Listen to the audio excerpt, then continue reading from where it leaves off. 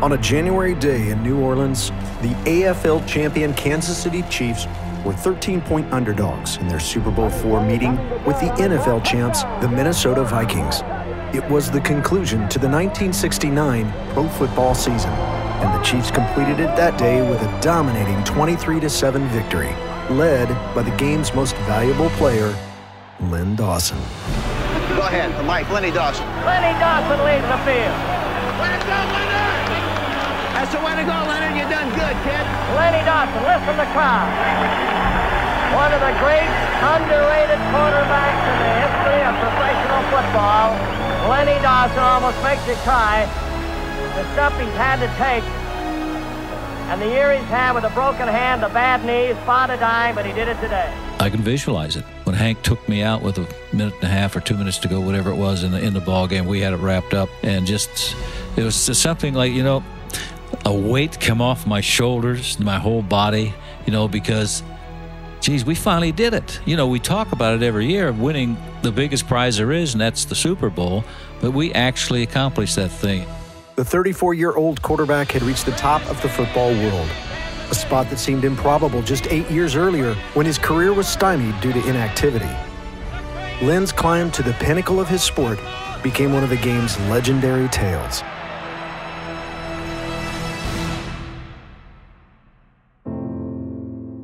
The Len Dawson story began in the small Ohio burg of Alliance, just east of Canton, the town considered the birthplace of professional football.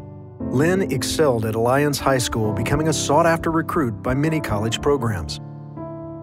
It was Purdue where he connected with a young assistant coach named Hank Stram. Len was a 3-year starter for the Boilermakers and led the Big Ten Conference in passing his senior year.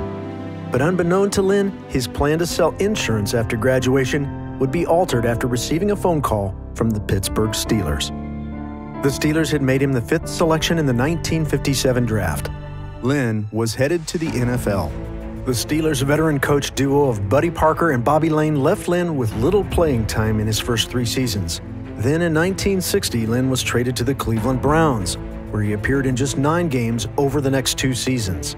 After 5 years, his professional football career had ground to a halt. But in 1962, a casual encounter with an old friend would change the course of Len's life. Hank Stram was the coach of the Dallas Texans, and he was at a coaches meeting in Pittsburgh where I was living at the time, and we had breakfast together, and he could see that I wasn't really happy with what was going on in my life professionally because I wasn't getting an opportunity to play. And he, at that time, says, listen, if you ever get a release from the National Football League, give me a call. It gave me an opportunity to compete for a job with the Dallas Texans. It took time for Len to knock off the rust accumulated in 5 years on the NFL sidelines. But one observer was impressed, the Texans' owner, Lamar Hunt.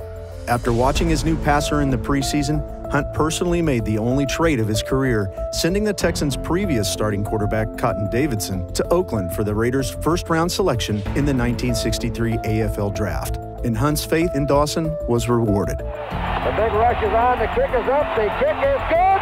Dallas is the champion! Dallas wins it on a 24-yard field goal by Tommy Brooker. The Texans were the 1962 AFL champions, and Len Dawson was named the league's most valuable player. But just months after the title game, Len and the Texans would move to Kansas City. There would be 3 AFL championships, 2 Super Bowl appearances, 1 Super Bowl victory, and 7 All-Star Pro Bowl appearances for Len, qualifications that would earn him a return to Ohio and enshrinement in Canton's Pro Football Hall of Fame, an honor he was informed of in 1987 while filming an episode of HBO's Inside the NFL. Len's second career broadcasting began even while he was the starting quarterback for the Chiefs.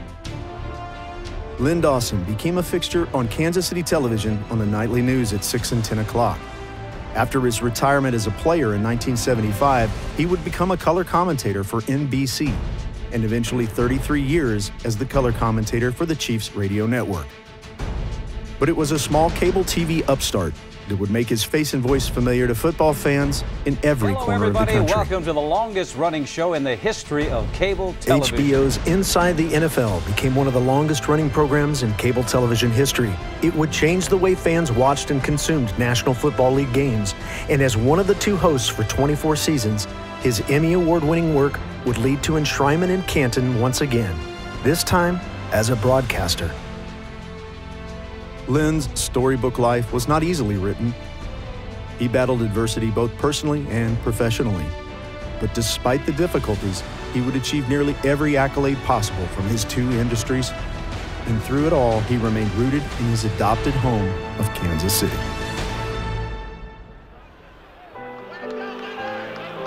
That's the way to go, Leonard. You done good, kid.